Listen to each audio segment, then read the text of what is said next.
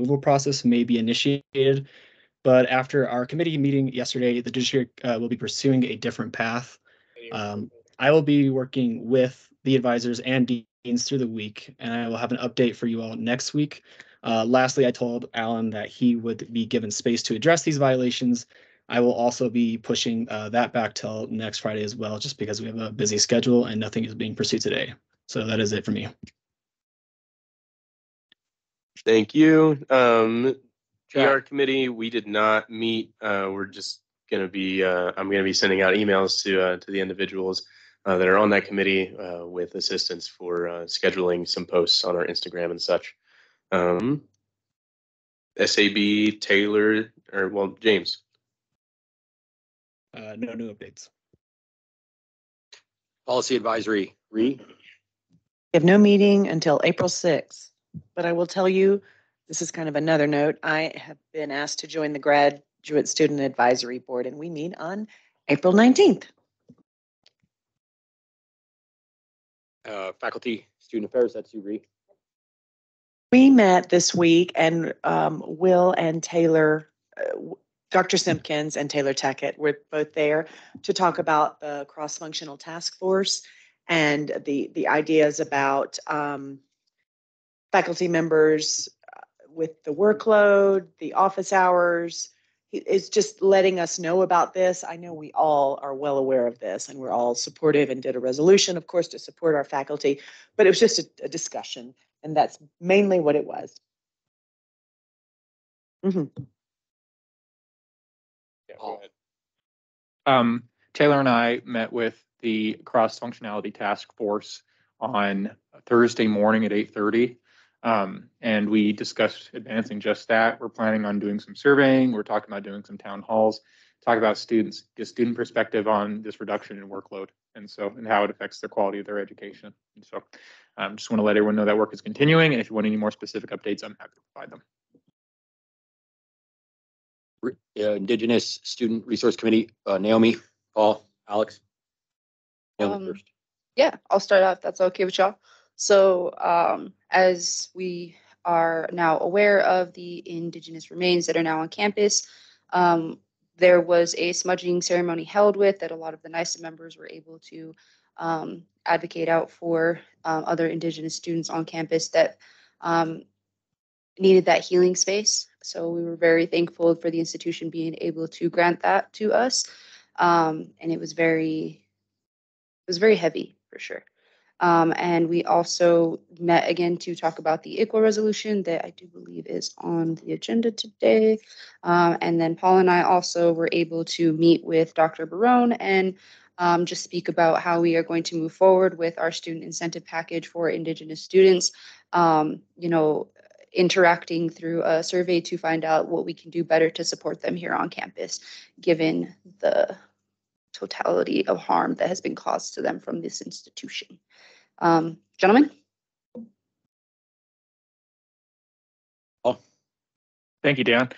Just wanted to say that we looked over the survey, and the survey is a good one. It is a longer one, and so it's definitely good that we're preparing some good incentives to get folks to take this survey.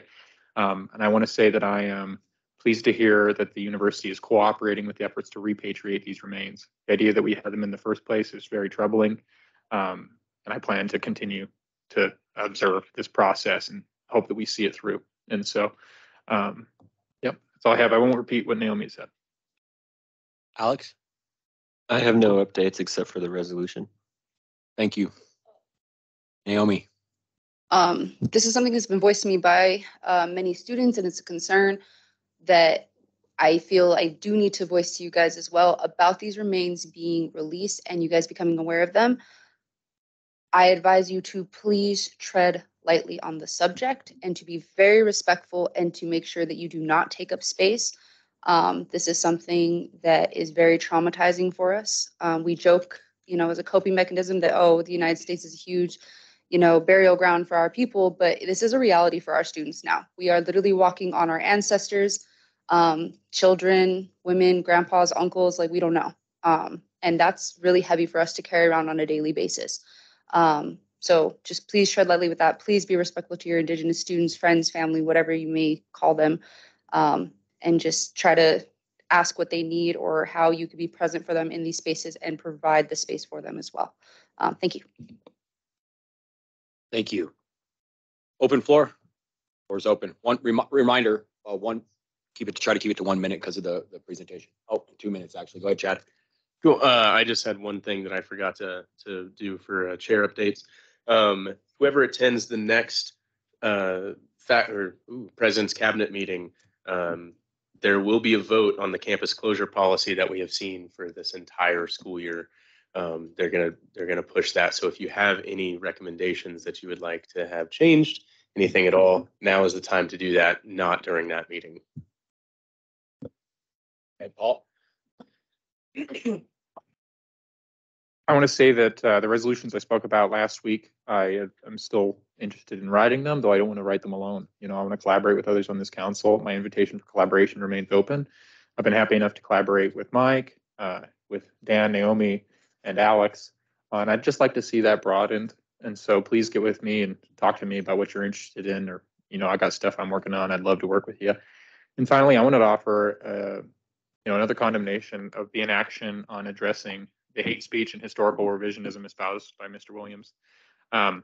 We haven't meaningfully addressed it, and insofar as we haven't, this council continues to condone that kind of rhetoric and genocide denial. And so we need to take it seriously. The community called on us to do it last week, and I saw that we posted that hollow statement on our door, and it hurts to walk through that door when I see it, because it's shameful.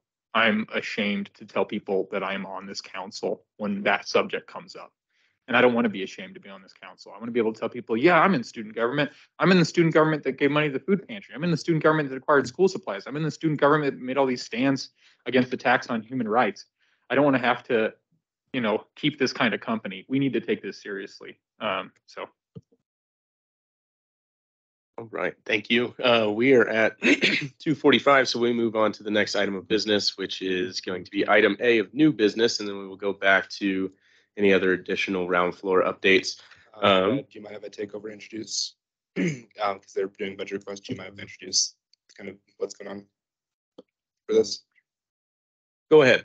Yes, so this is just a budget request like we did previously.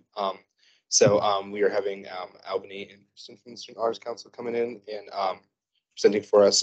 Quick reminder to anyone on this council, if you know student organizations who need funding and they've gone through the proper channels which we're bound to, please let me know and I will assist them on that journey. So take it, go ahead.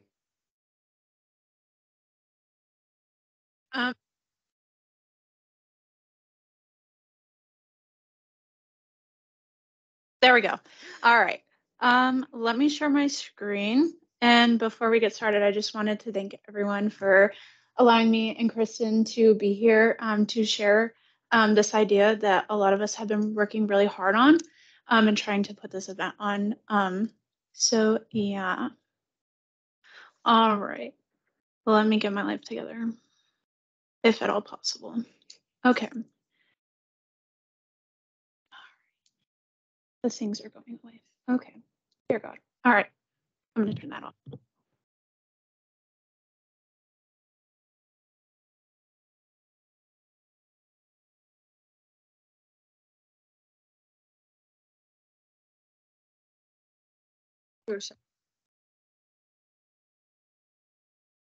Oh.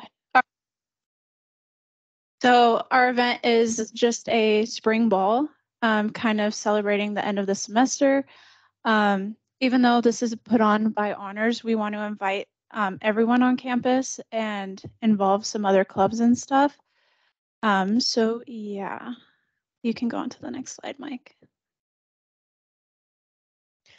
All right, so just to give you guys a quick rundown of what we want the event to look like.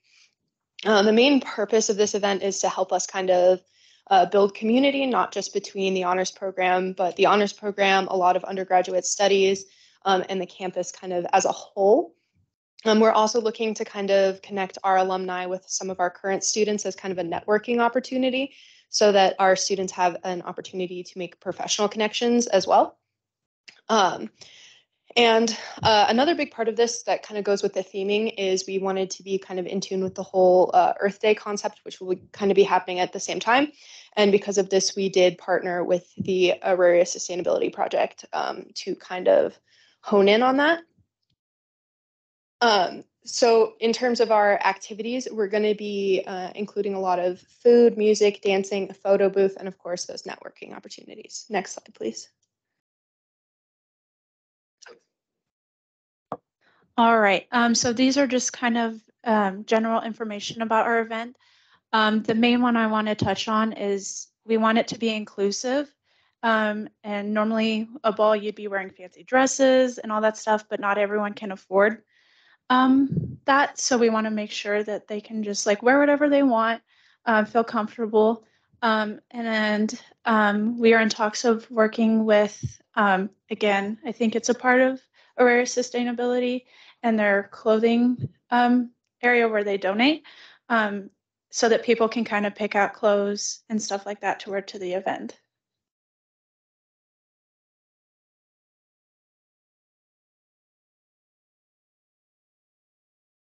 All right, so this is kind of the invitation that we've worked to put together. I think it was Marissa worked really hard to make this beautiful, beautiful poster for us that kind of encapsulates the theming and the advertising that we would like to go with for this event.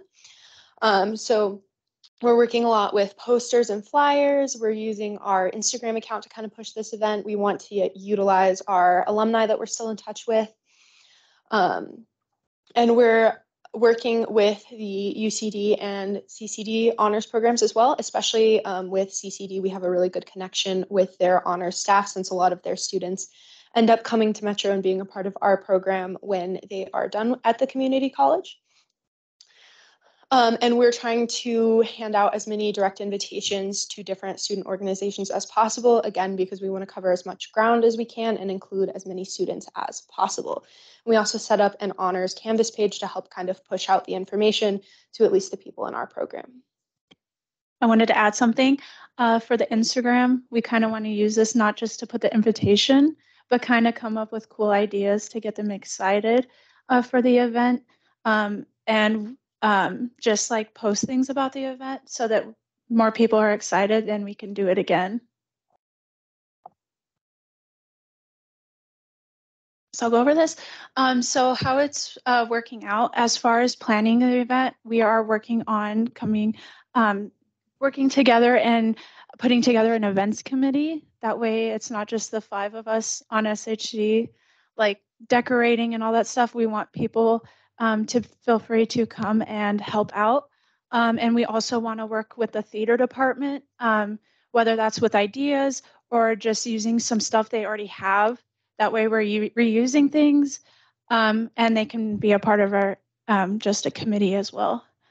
Not all of this is very exciting, but so during the event, our jobs as SHC members is to kind of just make everyone feel comfortable, coordinate with like the music and make sure everyone is good on food and stuff like that.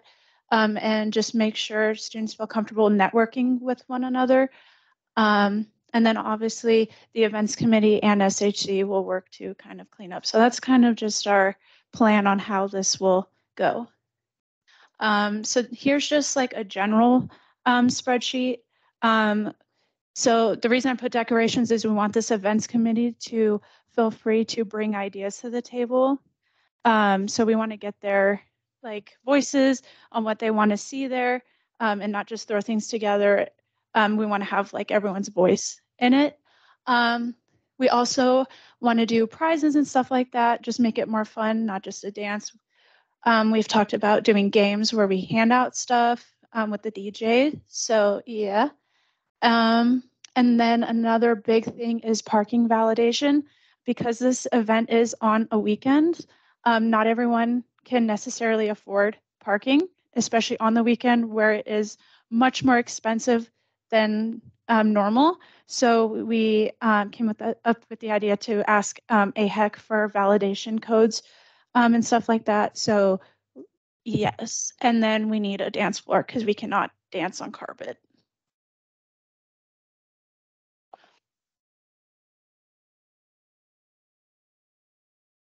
Any questions? All right. Yeah, we'll move into questions. We're going to go until 3 o'clock, so we have about 7 minutes. Ree, go ahead, and then Paul. Can graduate students in the graduate programs come, or is this all for undergraduate students? There we go. Honestly, I think we just want to make it very inclusive. So as long as you're part of the community at MSU, yeah, we just want to make sure everyone comes. And this is kind of our last thing before finals. So yeah, I hope that answers your questions. Paul, go ahead. Couple comments and a question. I really like the inclusivity. I like the sustainability. I love the aesthetic, and I think this is going to be a really good event. Maybe I missed it in the presentation, but what's the monetary ask here at the end of the day? Like, what if you give me if you throw a number at me? Mike, can you go to the budget? Yes, it's a little hard to see in the budget, but Hey. Thank you, Mike. yeah, that part kind of cut out. It's not on there. Well, we're. Oh, do you know? I cut it out. Yes. It's a little, I think a little under 3,000 just with parking and stuff like that. So yeah, I can send that in there. I didn't realize it cut out because it was so small. So I wanted to make sure y'all can read that. Hey, certainly. But I think it was just under 3,000. Yeah, hearing all that, you all have my total support, and thanks for putting this presentation together in this event. I think it'll be a good way to end the semester for our students and give them, good way to close it out. And thank you for bringing the opportunity to support this effort to the student government. We appreciate it. Also, if you want, I can unshare my screen and give you the exact number. All right, I'm going to do that. While Albany does that, Mike. So yes, thank you guys so much for coming in and presenting. So just inform the council, as per our bylaws, this vote will be set for next week. All materials relevant will be sent out to all the council to review before that vote next week. So, and it requires a 2/3 majority to pass. So, Additional question for Mike. Yeah. We have a specific allocation for this in our budget, correct? Correct. Yes. And this is the same allocation that we used for the Passing Blair's on? maternity. Yes. So Okay. that allocation stands at 12 grams. That's 7% of our overall budget. We have 9 grand left. Heard. Thank you. Yes. So we're asking for $2,917. There you go. Armando. Just a clarifying question in terms of the budget. Where did we plan on pulling the money for the NISA event from? So as the resolution was written, that was not pulled from this specific allocation. That was pulled from our general fund. Okay. So yes, and they didn't submit out, they submit a paper, like a file version of what the submission online is. So that may have gotten confusing. I don't know if I got to you, but they have a document form of what, yes. Okay. It's been filled out and they've done all the relevant stuff. So For record keeping, can you work with them to just do it online? For record keeping, can you work with them to just do it online so we have everything? Cool. Thank you. Wonderful. Any other questions, comments, anything at all? This time is still y'all's if you'd like to use it. Did have a question for Armando.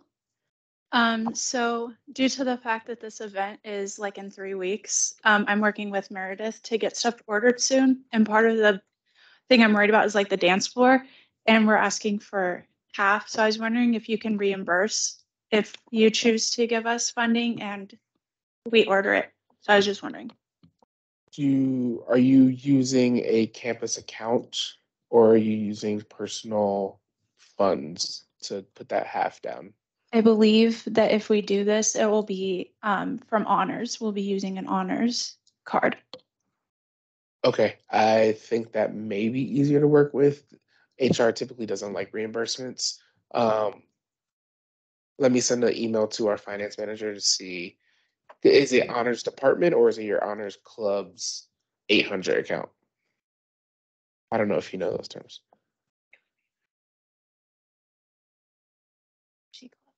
It's the SHC student organization card. So it's an 800 card. Yeah. So it's a card you would use from CMEI, or is this a Kind card of, from yeah. honors? Honors. It's like our honors card. but I think it's like a CMEI card. Yeah.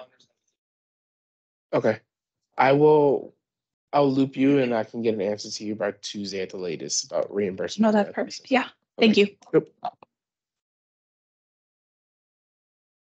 All right, last call. Boom. All right, we got 2 minutes before we have our public comment. So if there are any other additional open floor roundtable updates, please tell me now or we'll move on. Paul.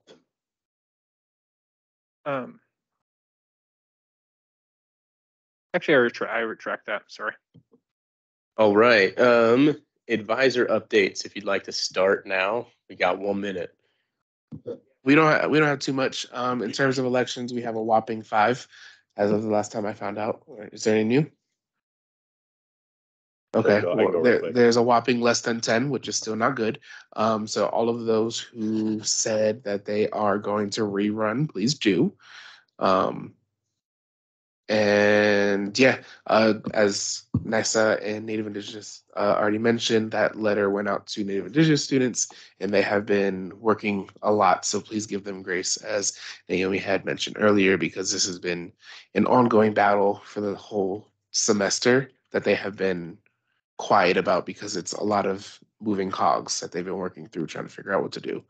Other than that, Dr. Brown is at a conference, and I am working diligently with elections teams to try to get things done.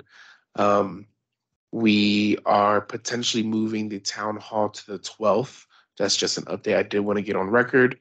We are just waiting to finalize the room for that, but we are looking to confirm that the date will be moved to the 12th, so that way all candidates with the new extension can present themselves and it won't be an unfair advantage. But we still will have our coffee and cookies on the 4th at the 5th in the morning. Okay, that's all. We're gonna go to public comments super fast. Oh, yeah, it's a quick question. Okay. So, I get Chad or Armando. So I will be graduating in the fall, but I'm still gonna come back in the spring to take a class that would just look really good on my resume. So I'll still be enrolled. Is that okay that I run still then? I'll just be graduated. Okay, so you're just making sure. Cool. All right, public comment time. If there are any members of the public that are present that would like to use some public comment, we have this time allotted out from 3 to 3:15. If you are here for public comment, please make yourself known in person or put your name in the chat, and we will let you use that time that we've allocated for you.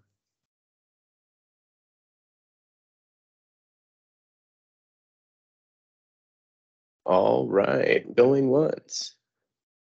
Oh, is that a member of the public over there? Hello, Go ahead, everyone. introduce yourself, please. Hello, everyone. I'm William Coates, and I'm a freshman. This is my first semester at MSU, and I just stopped by to say hello and see how, things are ran at the student government level. And thank you, Chad for inviting me. So, thank you. Thank you for showing up. If there are any other members of the public that would like to use this time between 3 and 3:15, it is your time, but we will continue with business. Just let us know that you would like to use that time.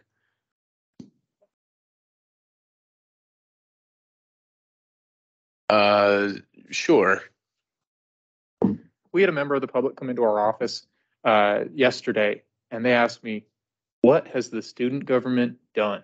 What have we even done? And so I reflected on all the stuff we've done, and we've done a lot of really good stuff. Everyone, thank you. And so I just thought about, like, let's consider more ways to, like, summarize what has been done and get that out to the public so they understand what we've done, what we're capable of doing. And just to kind of echo that comment from the public is, like, what is student government even doing? And I'm like, yeah, well, I'll stop my comment on this and just repeat what they said.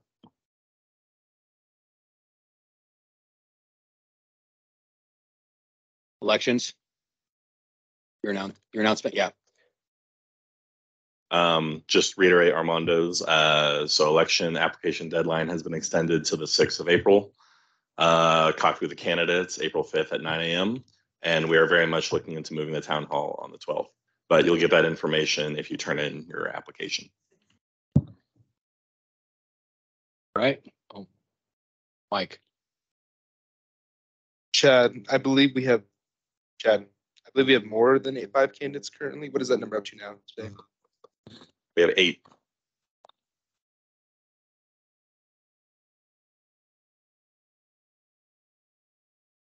I have decided to run again, and I have all the signatures needed. I just need my professor's signature. Cool. All right. Well, then, Gabe, there's no other members of the public. Gabe, the floor is yours for your OER task force presentation. Unless we need to wait until that specific time. Okay.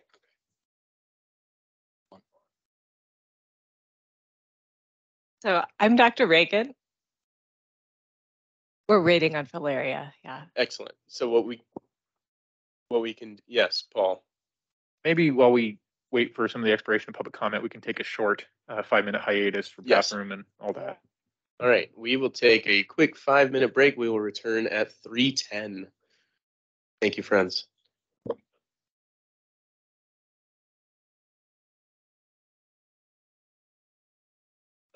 Well, I'm gonna go do homework. Okay. Probably be there. The chats. Did Lap vote? I vote against it. I veto. All good, dude. Don't worry about it. What if we play?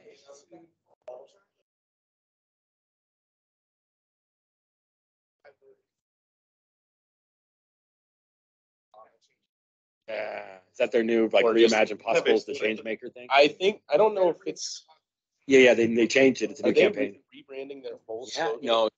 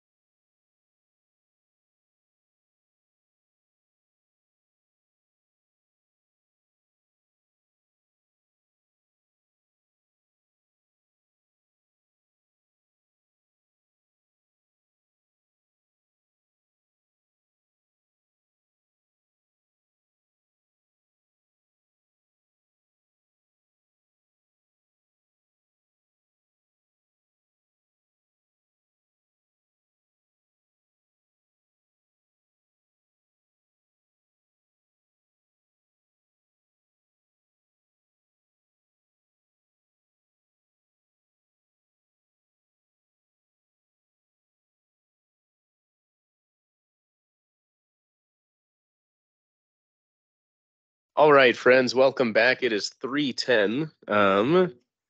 Gabe, how are we looking on this next item of business? We're good. They are Excellent. here. The floor is yours. Awesome. And so now we have Dr. Reagan and Valeria from the OER folks to come give us a presentation. And so it's all you. So help me figure out if I need to move differently for the microphone. Feel free to advise me. Closer. Is that good? Okay.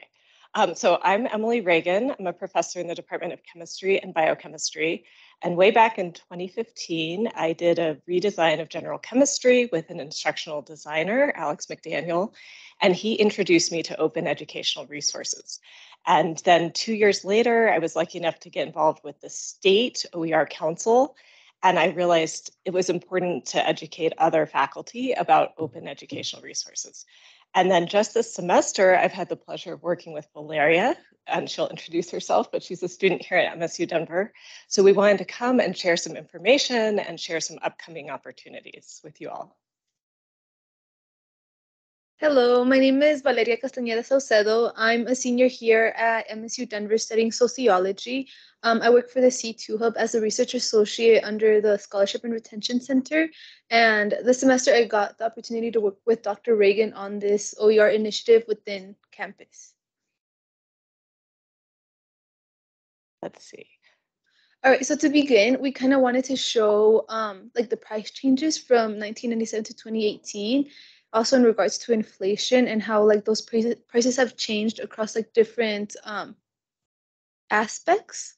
So as you can see, like hospital services are one of the things that have become like the most expensive since then.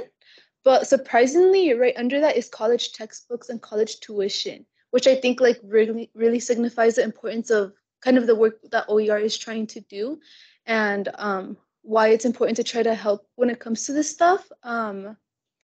Yeah, so this was just kind of like a brief graph of that.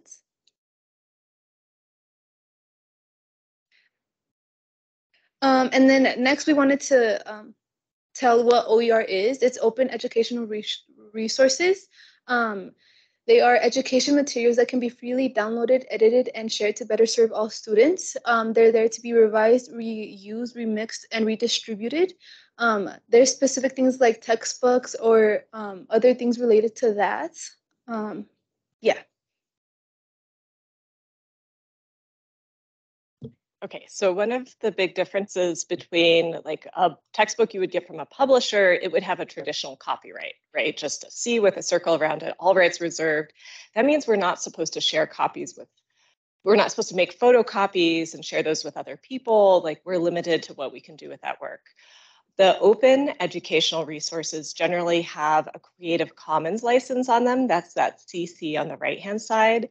And there's 6 different Creative Commons licenses, and authors can indicate what permissions people have, but they're always free to share with other people. So you could always share copies freely. So that's a layer of copyright that makes these open educational resources different than the educational resources that we traditionally think of. I think we can advance to the next slide. So we have an MSU Denver OER webpage, and there's also a page under there that's specifically targeted at students. There's also a page targeted for faculty. So if you were interested in learning a lot more about that copyright, for example, you could find some information there. One thing that we've been working on over the past few years is a course marking initiative where faculty can let us know if their courses have no cost for materials or a low cost, which we've defined as $40 or less. And the goal is to have that information to students when you're registering for classes so you can have a heads up, oh, hey, I'm not going to have to purchase anything additional for this class. Or if I do have to purchase additional items, it's going to be a more modest amount of money. So just because someone has a class that's marked as no cost, it doesn't mean that the faculty necessarily are using open educational resources, but they might be. That would be one strategy that faculty could use to get to that no cost. So we also have information on the webpage about where do I find OER, and we put just a few slides in here just in case you're curious where you can find these free resources for your classes. Even if your professor isn't using them, you could find supplemental resources. So out of the University of Minnesota, there's an open textbook library, and right now there's more than 1,200 titles listed there, so you can go and search for different subjects and find textbooks that are openly licensed there. So that's a really nice resource. That's a resource I direct faculty to. I lead faculty trainings where I encourage faculty to find a textbook there, and they get a $200 stipend if they complete a public review. So if you go poke around there, you'll also see some faculty reviews for many of the textbooks in that open textbook library. And then next slide, we can see another place. OpenStax is a major publisher. They're out of Rice University. I use an OpenStax chemistry textbook in the general chemistry class that I teach. And in fact, all of our general chemistry classes are using OpenStax for the textbook. So these OpenStax gets grant funding so that they can produce these textbooks and then they make them free online. Students also could optionally purchase a beautiful hardcover color copy if they like. But it's not required because you can either download the PDF or use it online for free. Let's see. And then one other interesting place is libretext.org. And this functions a little bit more similarly to Canvas in that you're clicking through different pages rather than just downloading a whole PDF. But we have a professor here, Andy Kerr, in the nutrition department, who took an existing nutrition resource and made it much, much better. She added more recent information. She added many citations. And they're now using this text for all of the Nutrition 2040 sections, which is a class actually that Valeria took just the year, I think, before they started using the OER. So there's a lot of other resources available in LibreText, so that's just why I brought it up. You might be able to find something that you would find interesting or helpful there as well. Okay, so at the end of 2021, we did an OER student survey, and I just wanted to share, we wanted to just share a few of the highlights with you. So yeah, a couple of the questions that we asked, the first one being was how familiar are you with open textbooks? And you can see that majority of the students that did fill out this survey said that they had never heard of open textbooks. 54% said that. Well, 26% have said that they used part of open textbooks in their courses before, but still very overwhelmingly many students did not know what open textbooks were. And I'll just jump in and say we had also, so we had 601 responses in this 2021 survey. We had done a survey in 2019 where we had almost 150 respondents, and the number of students who were familiar with OER increased, and the number who had never heard of it had decreased just in those 2 years. So that's kind of interesting. This next question is regarding in your academic career, has the cost of required textbooks caused you to, and then you have different prompts there. Some have said take fewer courses, not register to a specific course because of this. And then others have said not purchase the required textbooks, which is the grand majority of them, 35% said that. Yeah, I think these kind of also show how important it is to spread the word about OER and open textbooks. Let's see, so next slide. Oh, sorry, I guess I missed that this one was different. What measures have you taken to reduce your required textbook costs? And you can see that a lot of students, and actually these percentages, I'm realizing we should have updated because students were voting for multiple responses, we're actually giving you the percentages that are a little lower. So we could send an updated set of these slides. I'm realizing I gave you the wrong version. But students tend to not buy them from the campus bookstore in an attempt to reduce costs. I'm sure you're all familiar with your own strategies, renting textbooks rather than purchasing them, getting digital textbooks. You know, one nice thing about the open educational resources is you get a copy and you can keep it forever. You know, you don't just get it for 180 days or whatever that term, whether you're renting a print copy or a digital copy. So that's another advantage of the open educational resources. So Valeria and I have worked together on a 2023 OER student survey, which is currently available. Yeah, so that kind of leads us to this semester where we are working on this. So we're also hoping to present to the an OER conference that's happening here in Colorado on May 19th. We hope to recruit students from this survey and do kind of focus groups with them to ask them more about their experience when it comes to OER or just like materials, school materials. So that's what we're hoping to present on for the conference, although we're still trying to recruit as many students as possible so we can have, yeah, more of a pool to pull from in those focus groups. And I think, yeah, the next slide is about that state OER conference. This is really a cool opportunity. I don't know if anyone's around on May 19th, but if you think this is if you're interested in open educational resources, the conference is free. It's at History Colorado, so it's not too far from campus, so relatively easy to get to, and it would include a free lunch. So you're absolutely encouraged to come. Valeria and I have been actually accepted to present. Although what we're going to be able to talk about depends on whether we get IRB approval before we do those focus groups, and our time window is running out. But we'll at least be able to talk about our collaboration and some of the work we're doing at MSU Denver. So I'm really excited for this opportunity. Also, one more thing to mention was that because of those focus groups, Dr. Reagan actually has sabbatical in the fall, and this is going to become like a bigger project in the fall.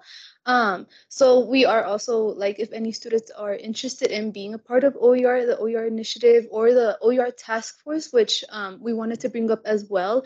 It's kind of made up of a lot of faculty from on campus. There's librarians, there's people from MSU Denver, and I think also CU Denver. There's one person. Yeah, so the librarian, is tri-institutional, so she helps us learn the perspective of CU Denver and even the community college a little bit as well. Yeah, so Valeria's been serving on the OER task force. We meet once a month, and we've been working together on these projects. So Valeria is going to graduate, and I am focusing just on OER work in the fall because I got a sabbatical. So instead of teaching and doing research and doing OER work, I'm just focused on OER in the fall. So that's a really exciting time to improve some of our systems, maybe make it easier for faculty to get their courses marked, to maybe do an even more robust student survey. And so I really am looking for a student collaborator to help work with me on that. Also, we're going to be able to reapply for some grant funding through the state, and that grant is going to be due probably late November or December. And so I hope to come back to you all in the fall and request a letter of support. We got one from you all like in December 2021, and we got a grant that has been funding this work for 2 years, allowing me to give faculty small stipends for participating in those open textbook reviews and faculty learning communities, really to spread the word to faculty so we know to look for these resources and how we can incorporate them into our classes.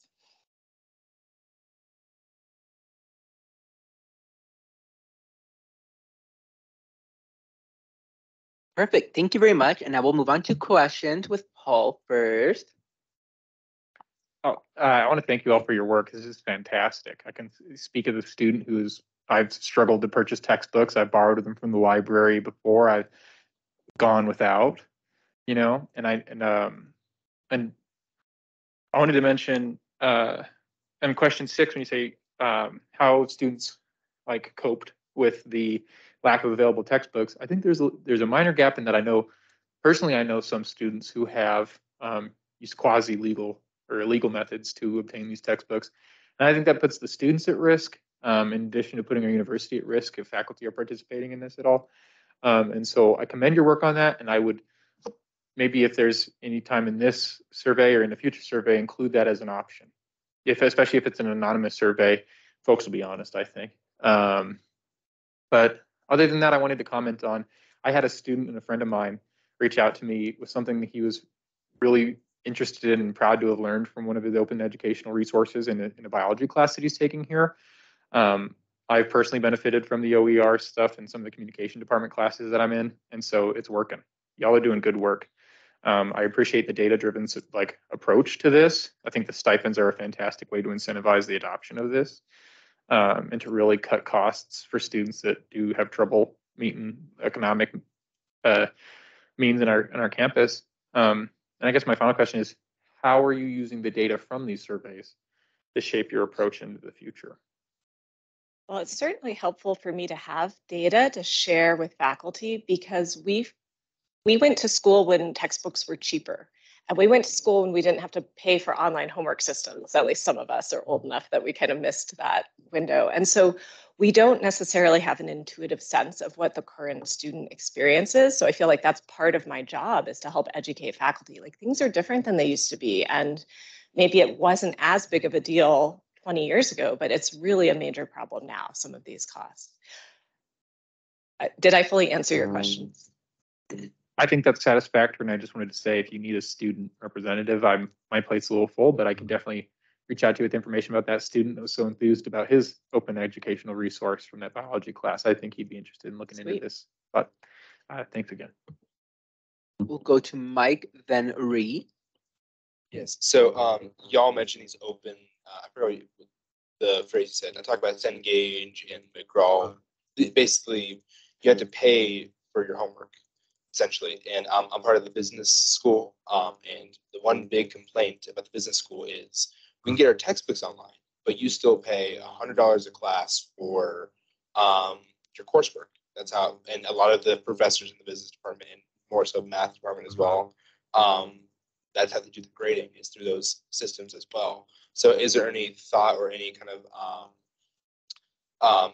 like mention this in your circles on how that problem could maybe be fixed? Because that's a big problem. Yes, I agree. I'm in chemistry, and that's also a discipline that tends to use online homework systems. I created my own online homework system in Canvas, and that's what I use in the class that I teach. It did take a lot of time. And so I am supporting faculty. Like, there's a group of statistics faculty who are trying to find free online homework solution options. There are some platforms out there.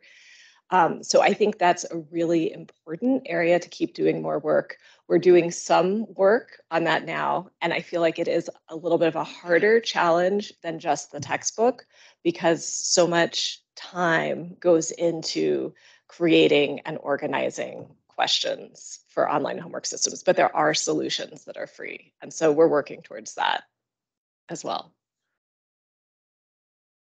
Ree. I am Ree, and I am a master's student with a ways to go, and I'm actually going to run for re-election next year. But regardless of that, if I can help with grant writing, if you need that, I'm a technical writer. I've done grant writing in different roles I've had professionally, so love to help you if you need it. That's Just fantastic. keep me in mind, and we can keep in touch about that. Yeah, we could, see if you wanted to be on the OER task force in the fall and then join that subgroup. That would be, or Okay. just even, we could just loop you into that subgroup. So there's different ways that we could do that. But yeah, that's a fantastic offer. So thank you. Sure thing. Awesome. Any more questions or comments? Anybody? Going once. Going twice. Let's give them another Okay. hand. My comment. Sorry. We have a comment? No, just let's give them another hand for their good work. Oh, yeah. Yes. Awesome. Well, thank you very much, Dr. Reagan and Valeria, for coming today and presenting all the wonderful things that you're doing for our students. We really appreciate it all. I will send you all their contact information and everything in the chat. Yeah. Awesome. Perfect. Thank you. All right. We are going to move on to next item of business. Resolution to fund food for finals. James, are you still with us? Yeah, I'm here. I'm just sharing it in the chat real quick. Hooray! Thank you.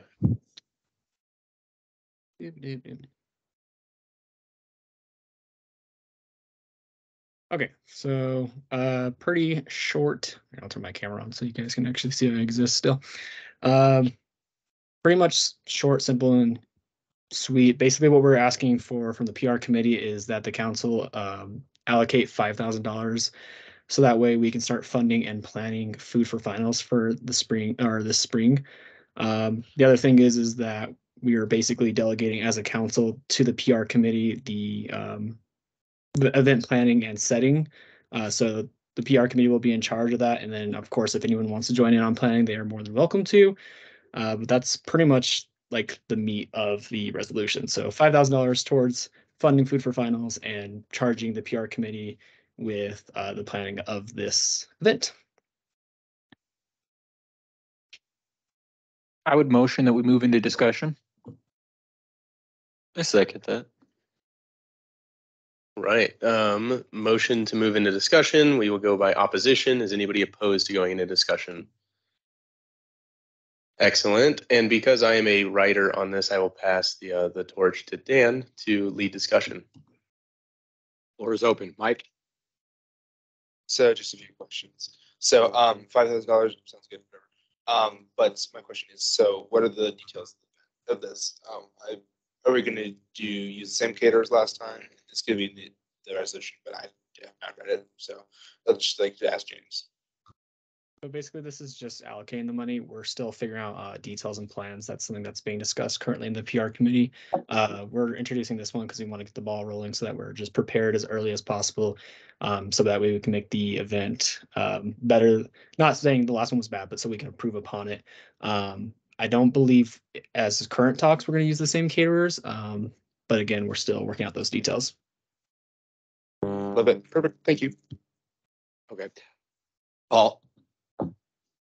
I think this is an excellent resolution, James. I read it already, and I agree with the planning aspect of it. And so we can secure the funding, and we're prepared for Food for Finals. It doesn't, come up and hit us in the face. And so I'm happy to help with planning at any point if there's a way I can help. And then I would just also encourage that, like last time, we have options that are kosher, halal, vegan, other things like that, so that we can feed all our students. Yeah. Sweet. Thanks, Paul. Yeah, we are definitely going to keep that in mind when we're planning. So, but yeah, thank you. And of course, if you want to help plan on this, you're more than welcome to join. Anybody else? Any further discussion? I'll call the question. I second that. All right. On the vote.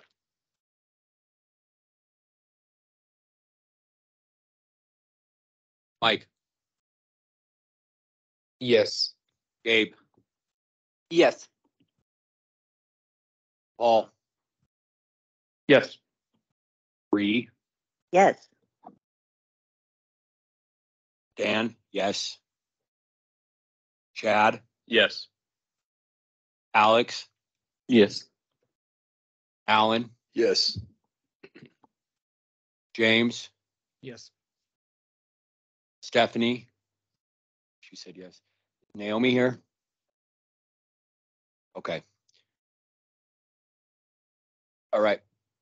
Well, Naomi has texted me yes for her vote on Food for Finals. okay. Even without the verbal vote, but with that vote, yes. Oh, yes. Naomi said yes. Thank you, Paul. All right. It passes. Unanimously pass. Thanks, Council. Thank you, James. We will go on to item D, referendum to solidify the vision and mission. Let me find this real quick.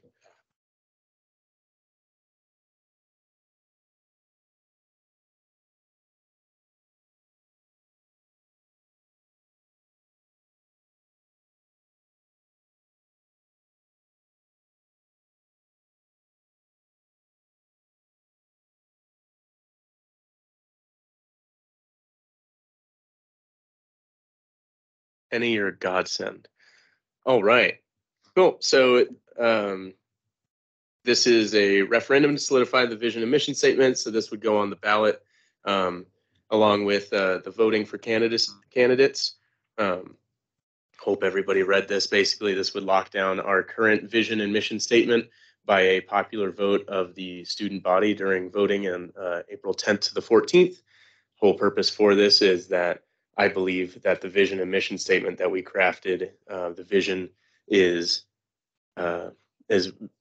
well defined and to the idea of what TSAC is supposed to accomplish, and the mission is all encompassing, that it serves every student on this campus, regardless of any demographics that they might identify as. And it has a quick explanation of it, gives what the mission and vision is, and then if we could scroll down just a little bit, it goes into what the specific question is: should these statements be the active and binding vision and mission statement of the MSU Denver student government? and then it'll have just two options, yes or no. And the only way that this could then be changed after that is by a vote of the student body in a similar referendum. Any questions?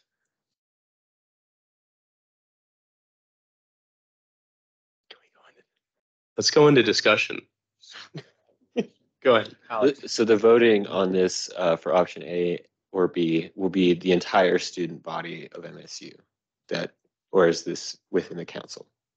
This is a referendum that goes out to every student that decides to vote during the week of April 10th to the 14th. Okay. So this would be on the same ballot as everybody else is that is running for student elections. Okay. Okay, cool. Got it.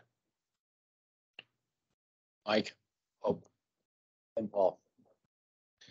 So just a quick procedural question then. So the way I've interpreted this as there's two ways to get a referendum on the ballots. A majority of signatures, I believe, from the student body, and then we as student government can place anything on the referendum or on the ballot for referendum, subject to how much of a vote? 2/3 majority? That's an elections code question. 1 second. Just curious.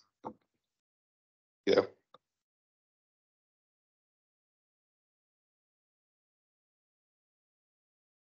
I'll have your answer in just a bit. Sounds good. Paul? I agree with the sentiment, that, the spirit of this. And I also think that, should this pass, we need to make sure that we actually do it. To have an equal distribution of power, we need to make sure we don't have meetings where other counselors are excluded. It's that simple. So I just, I agree with the meaning and everything. I'm antsy about it. Once it's in, will the next council carry it out? And if they don't, how exactly are we planning to enforce this? If we're talking about equal distribution of power, we need to make sure that we're not having meetings that aren't made available to the public, aren't made available to the rest of the council. There have been meetings this last semester that I didn't even know about until after the fact, and that's not equal distribution of power. So I support this simply because I think it could be a major step in course correction on that kind of behavior. Mike, I have an answer to your question. Elections Code, Article 2, 3.7, referenda may be proposed to be placed on the ballot in two ways. Any referenda which adjust student fees must go through a secondary approval process as laid out in 3.8. A, by way of SGTSAC referendum, an item may be proposed for the ballot to be voted on. Does not explain simple majority or supermajority. Okay, fair enough. Just asking. Unless there's other discussion, I'd like to motion to call the question this second piece of business. Second. Seconded. Okay. Moving on to vote. Also, point of order, we should vote by opposition on this. I think it's fairly supported, but that's up to the chair. Is anybody opposed to this referendum solidifying the mission and vision? Going twice? Hearing none. All right, it's been passed. Excellent. Quick next steps. I will send this over to our elections team and have this to have it available for them to put onto the ballot. All right. We're going to go on to resolution to mobilize MSU Denver. Mike, you have the floor. Yes, and I am going to read my resolution.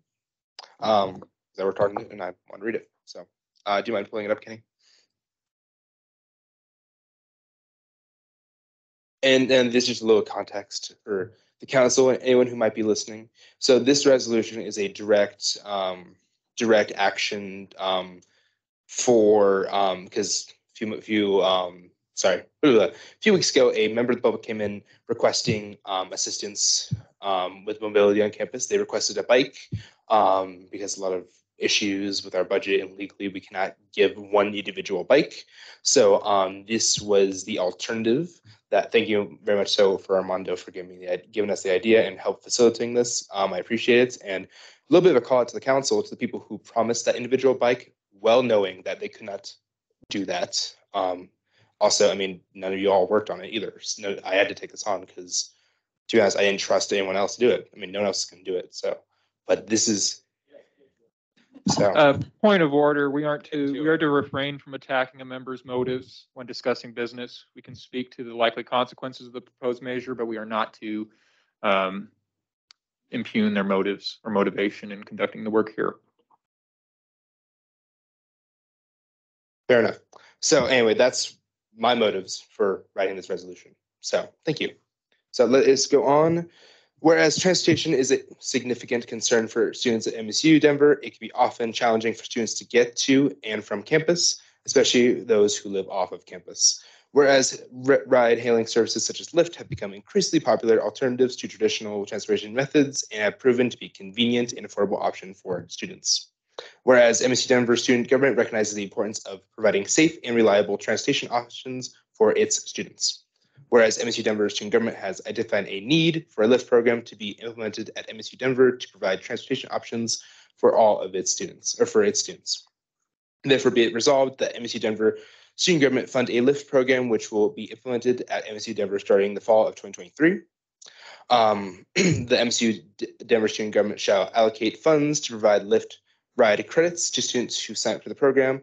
The program shall be available to all currently enrolled MSU Denver students and shall be advertised through various channels of communication, campus channels. The program will operate under a three-period phase in structure, starting first with a select budget, then after each phase, increasing until at full capacity. The program shall be structured as followed. The MSU Denver student government shall allocate funds to provide Lyft ride credits to eligible students. The fund provided will equal about $1,000 a month. Eligible students shall be defined as currently enrolled students at MSU. Once enrolled, students shall receive a specific number of ride credits per month. Ride credits shall be valid for use within a designated geographic area, their area campus, which the MSU Denver student government shall define. The program shall have tri-annual renewal period to be conducted by the MSU Denver Student Government Budget Committee to assess its effectiveness and make any necessary adjustments. You can scroll down. Be it further resolved that the MSU Denver student government shall work with Lyft to ensure safe and reliable transportation to all MSU Denver students. Lyft shall be required to adhere to all applications, safety, and licensing regulations, and shall provide adequate insurance coverage for all drivers. MSU Denver student government shall work with Lyft to establish a system of monitoring and reporting any safety and security concerns that arise during the program's operation.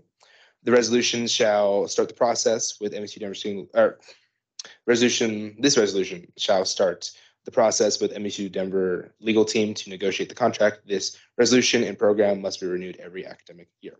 Thank you. And can you scroll to the top because I was kind of rushed between this. But is written by me and endorsed by Alex, James, Taylor, and Dan. Thank you.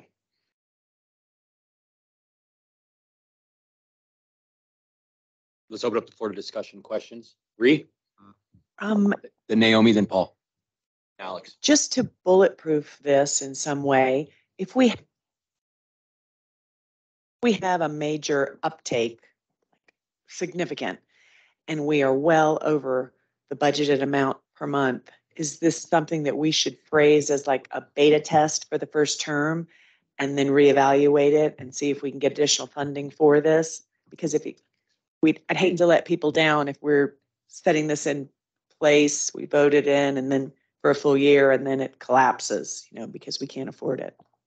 Yes. So to answer your question, there's two kind of assurances in here, because that was something that was brought up during the meetings that we had with the representative from Lyft. So we're gonna roll it out in 3 phases, because the last thing I want to do is put this out there at full capacity and watch it collapse and us having to retract some of it. So and this is just to get this through legal. A lot of this motion just to get this legal. This has to be renewed next council. So next council needs to choose to approve this. And if I'm on next council, we will address that problem there. But my goal is to roll this out in 3 phases, select kind of groups at first, and then kind of until we're at full capacity to prove that we can actually make this work. So, and that's why it needs to be reevaluated 3 times a year, 3 times an academic year. Thank you.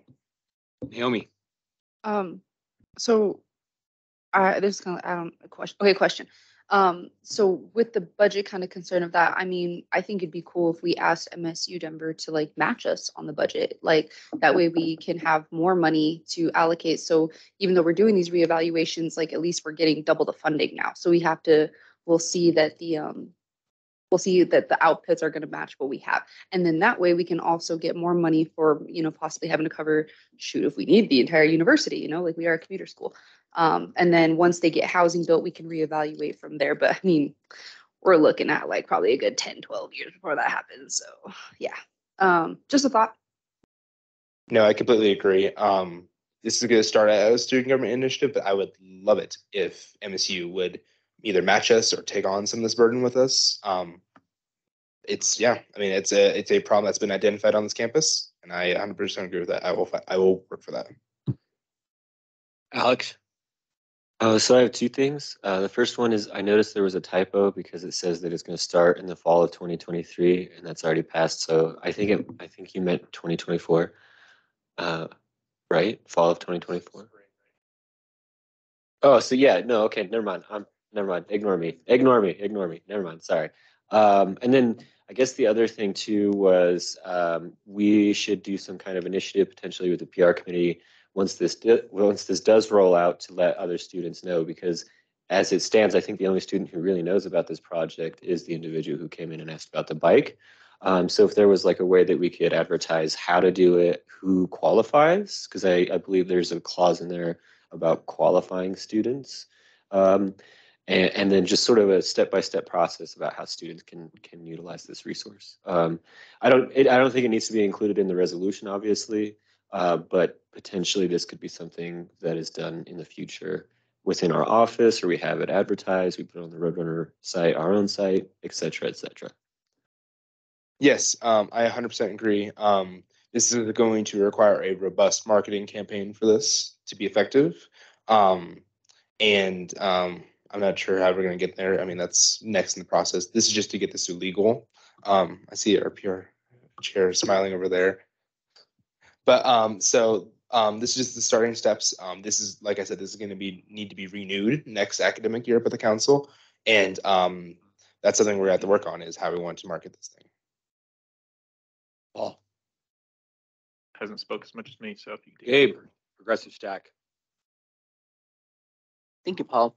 Awesome. So I just have one question and then one suggestion. One question is, for the renewal, will it be then that each council renews it every semester, every end of council year, every beginning of the council year? When is that timeline? And then for the suggestion, I think also, I know there's just for the legal things and all that stuff, but really working with the care center could really help with this to really identify which students are in need of this service. Awesome. Cool. All right. So let me answer the latter one, because that's most recent in my memory. I love it. Let's work with the care center. If we can add it in here, we can somewhere too. But I think it's a great resource. They're bound to be on the journey eventually, but I think this is something that they would be very interested in as well. Your first question. What was your first question again? No, yeah, you're good. The first question is, when would the other student government need to approve it? Yes. So it is undetermined, most likely at the beginning of the year. So one thing that I did not do this year that I'm going to recommend that councils do next year is pass a budget. Pass a budget that will have this allocated right at the beginning of the year. Though with the caveat that this is TSAC, we can kind of do whatever we want. Everything is up to review. Nothing's set in stone here. So it's up to the discretion of the council. This will be full access to next council. If I'm on next council, I'll bring it up. If not, I would suggest that the council bring it up. Next council bring it up. So. Paul. Thank you. So I want to offer my critical support of this resolution and say that I appreciate the work that Armando, our advisor, and Mike have put into it, in addition to collaboration from other counselors. I really do appreciate it. And I think it's a really meaningful step towards helping bridge accessibility gaps at our university. Being able to get to campus is a gap in itself. I do support the measure. I would oppose means testing, and just in the fact that means testing itself adds cost to doing something, even if that's not a cost that we're immediately seeing by paying for the program. The folks at the care center, if they take this on, that's part of their duty, or if we're taking that on, this is all a cost that we should consider. And I think that if you go to MSU, you need a little help, materially speaking, in getting access to resources. This isn't an incredibly rich school. And so I would caution in the next year when we consider the implementation of this, and I too will support it if reelected. I want to say that we consider striking any means testing or considering avoiding it. I kind of see that as like erecting a hoop. And then for the critical part, that wasn't the critical part, but the critical part of my support of this is I understand, Lyft operates on a very exploitative business model, as does many gig economy type apps, right? They're not incredibly transparent with how much the drivers are getting paid versus how much the ride itself costs. And I know that there have been workers here in Denver who have tried to, organize around this issue so that they can make a change about that. So it is a little bit more transparent. And so drivers get a larger share of the work that they're doing. And I want to say that a good way we could follow up the passage of this resolution is maybe by a statement or other measures we could take to condemn those exploitative practices. And since we have this contact with Lyft, maybe we can work collaboratively to, kind of bridge those different conversations and maybe encourage some change on how that operates. I know a lot of our students are gig economy workers, and I just want to consider them too when we're passing this. Is that I think if we can do both of these things, the passage of this isn't necessarily like the MSU Denver student government stamp of approval on a business that relies on the exploitation of a lot of gig economy workers. And so if anyone's interested in that latter aspect, get with me and we can work something out to follow this up with, so we can have a good and balanced approach to the implementation of this program. I still support it. Heck, I use Lyft, so I'm not going to be a hypocrite here, but I just wanted to talk about that element of it. Thanks, Paul. Alex. I also want to say that I support this. And then to kind of add to what Gabe was saying, I think also the Access Center would be a really good place to kind of figure out like which students are going to need this most of all. But therein lies some confidentiality issues. So that is something that we might have to talk to the Access Center about if the needs-based model is something we want to keep, or the council in the future if they want to keep that.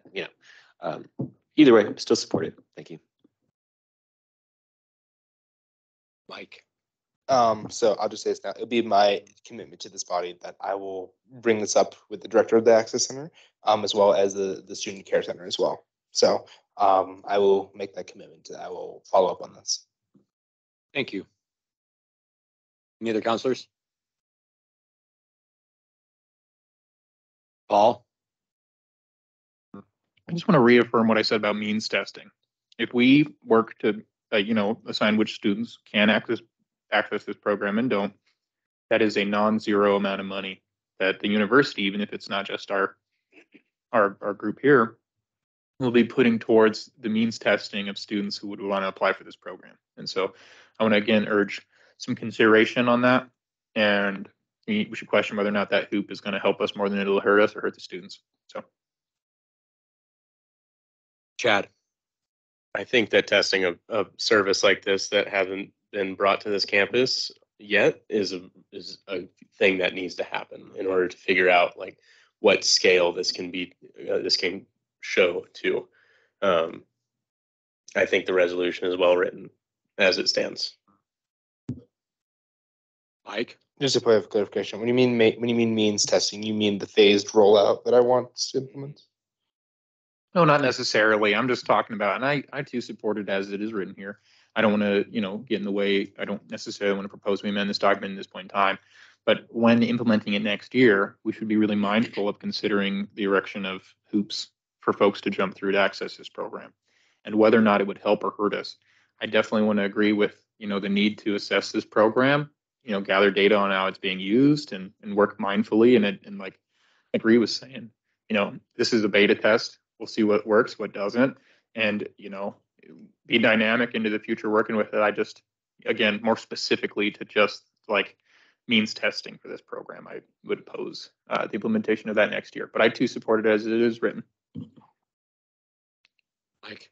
Yes, I think that's a conversation that I'm opening up to the council. I'm going to contact the Access Center and the Student Care Center, and we'll talk about that because they might have some solutions that we don't know, that I don't necessarily know. But I think we can definitely work on that. I share that sentiment a little bit. So, Chad. I'd like to call the question. Seconded. You vote. Mike. yes. Gabe. Yes. Paul. Yes, for me. Naomi. Yes. Bree. Yes. Dan. Yes. Chad. Yes. Alex. Yes. Alan. Yes. James. Aye. Stephanie. Stephanie's yes. All right. Unanimously passes. Thank you, council. All right. Quick next steps. So Mike, will you work with our advisors to send this to legal to get that process started? As I say, I have a feeling our Beautiful. It's advisors- already sent. It's all good. All right. We will move on to the next item of business, which is item G, resolution for ICWA, the Indigenous Resource Committee. You have the floor.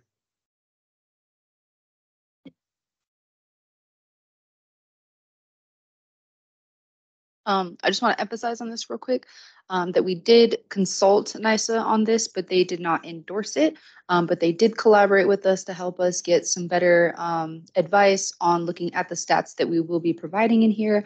I just really wanted to emphasize that last part because we did not get permission from them to put them on as an endorsement. So yeah, thank you. Paul, take it away. Thank you. And I too want to make note of a little addition or a little edit I made. I moved some folks that had collaborated with me from the written section to the collaboration section. This isn't to reduce in any way the way in which y'all participated, but just to recognize more honestly how the production of this document was created. They played a major role in making sure this document came together and was good, and it went through several revisions. I think if you could scroll Kenny down to the therefores, I can kind of get into the meat of the thing. Largely, though, this resolution is created to mobilize students in defense of the Indian Child Welfare Act. And it's currently under question by the Supreme Court. They could call the case up at any moment. They'll likely do so in the summer, but we want to mobilize students around and the community, student organizations around defense of this program. It's been critical. Now, unless anyone wants to motion to have the full thing read, I'll just go and kind of go through the meat here. Go back up a little bit. Thank you. And so, therefore, we condemn policies that have historically allowed for Indigenous children to be taken from their families and any actions our country has taken to hurt Indigenous people. We urge our national government to fulfill its responsibilities and expectations laid out by their own treaties and ICWA. Therefore, be it hereby further resolved, the student government will hold an event in our office, encouraging students to write, call, contact our legislatures in response to this attack on ICWA in the courts. The date and time of this event will be decided at a planning meeting between the SGTSAC, NISA, and any other student organizations or community participants. SGTSAC will extend an invitation to co-host student organizations interested in collaborating on this effort. SGTSAC will use $150 from our budget for the acquisition of 20 poster boards, some permanent markers, some coffee and lemonade for participants, and any action to defend ICWA. Funds not used after the event will be returned to the budget. That's the material ask here. And so I'm motion to call this into discussion or bring this into discussion. Me. I just want to first say thank you for really working really hard on this, all of you, to get this resolution written. I would just like to emphasize I did not actually write anything in here. I just did the consulting services between NISA and Paul because he's unable to make those meetings. And just kind of express to you guys like how important this is, especially once again referring to the consistent harm that Indigenous students are being put on or being put under on this campus.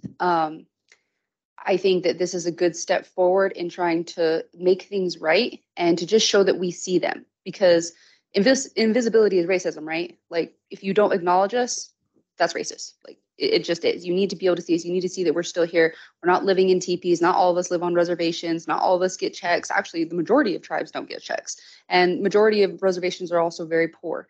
And the reason why I'm saying these things is because we're unseen, right? And this passing this resolution and resolutions that are around Indigenous folk is giving us the opportunity to be seen on these platforms and shown that our problems are being noticed, because majority of the time they're never advertised on their news. They're never advertised in, any kind of newspaper that isn't like written by an Indigenous person.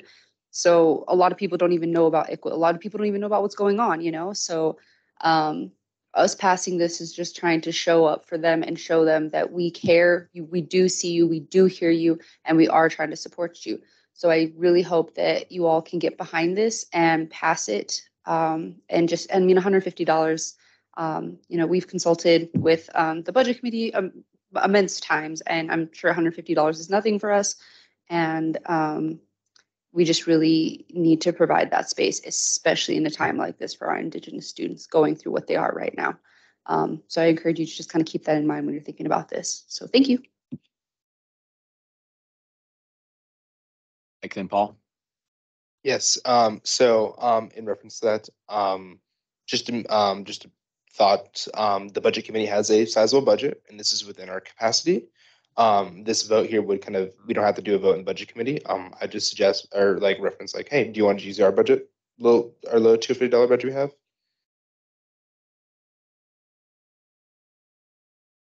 Yes. Wait, I didn't. Correction, $2,050. The budget committee budget that we have for small allocations. Okay. This fits well within that time that the constraints of the bill that passed that. So I just say, hey, let's take it out of that budget. We have plenty of money. Paul, then I'll go. Oh, no, you go ahead. I've spoken quite a bit this meeting. How many students and student orgs do we anticipate utilizing and taking advantage of this opportunity to have these poster boards and do an action? I know I could probably think of 2 or 3, though I anticipate once we raise this call, we'll get more participation than we expect. And so, we got that lovely paper cutter, and we can maybe turn 20 into 40 if we're effective about this. And, and I have some spare signs in my office too that are just unfilled, and maybe I can contribute to this effort to help mitigate any sort of gap that might come up. Thank you. I can also speak on that as well. I think that this is just student orgs and stuff, but keep in mind, we are opening this up to the community as well. So on my behalf, whenever we can come up with a date, if it does get overturned, which I'm going to just put it in the universe, it's not. But we will be reaching out to the community, and I'm thinking like the Denver Indian Center, we'll talk about that. But just in different different places with Indigenous students and community members, period. So there will be, I'm hoping to shoot for 60 to 80 participants, because when our people get riled up, especially about something like this, they're very passionate, but we try to stay as peaceful as we possibly can. So the $150 may only go so far, but we will rally together. This is just what we're asking from TSAC.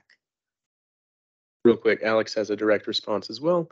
I just wanted to add that I have some of my own personal paint and brushes and so forth in the TSAC office that is more than open to be used for this protest or any other further protests.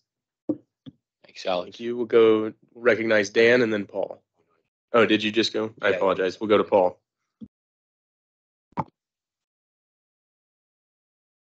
Yes. A little sidebar. So I wanted to say that this accomplishes more than just what's laid out. There are other objectives that our student government has laid out explicitly: engagement, environmental sustainability, and this does both, and I can explain why. The engagement, democracy is a lot more than just voting, folks.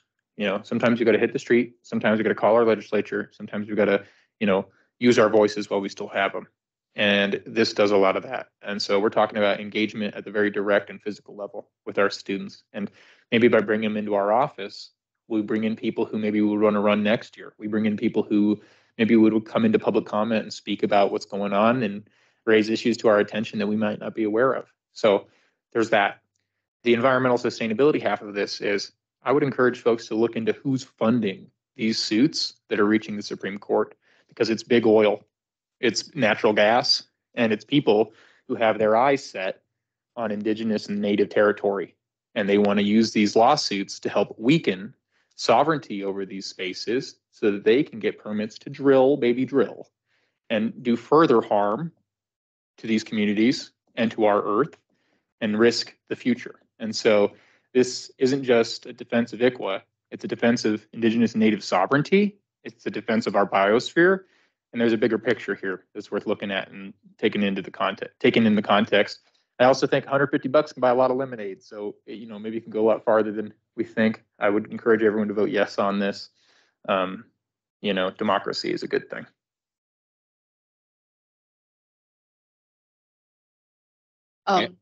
Yeah, just to kind of thank you. Just to piggyback off of that, the way Indigenous peoples are is we believe that we are all interconnected, right? And we are connected to the earth. That is who we serve. It's not that this land belongs to anybody. And by protecting Indigenous people, you are protecting the land. So that's what this is about. They take away the land, they take away us, because that is what we are about. That is literally our identity. So by taking away, by supporting these people, you're going to end up, taking away more and more children from our people, which is going to then lessen us, and it's going to continue to assimilate us. And by that point, they're not going to want to be able to have the traditions and the cultural connections they need to protect the lands in the way that they've known their entire lives.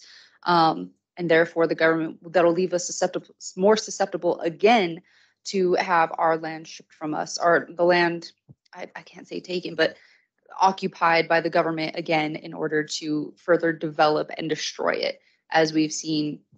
Shoot, just look around you. Yeah. Any other discussion that we'd like to go into? All right. Motion to call the question. Second. And I would point of order, we should do this via opposition. It sounds like there's a lot of support in the room. Let's go around the table. Mike. Yes. Gabe. Yes. Paul. Yes. Bree. Yes. Dan. Yes. Chad. Oh, no. Yeah, right. Naomi. Yes. Chad. Abstain. Alex. Proudly, yes. Alan. No. James. Stephanie. Yes. It passes.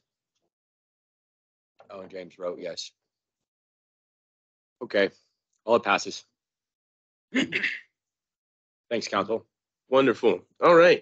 That concludes all of our new business. So we will move into closing. Thank you all for keeping updates short. We had a lot more time than I anticipated, but nonetheless, y'all have an excellent weekend. Yes, Alex. Can this be an email? Yeah, I can. Never mind. Wonderful. All right. Everybody, happy Friday. Have a great weekend. Thank y'all.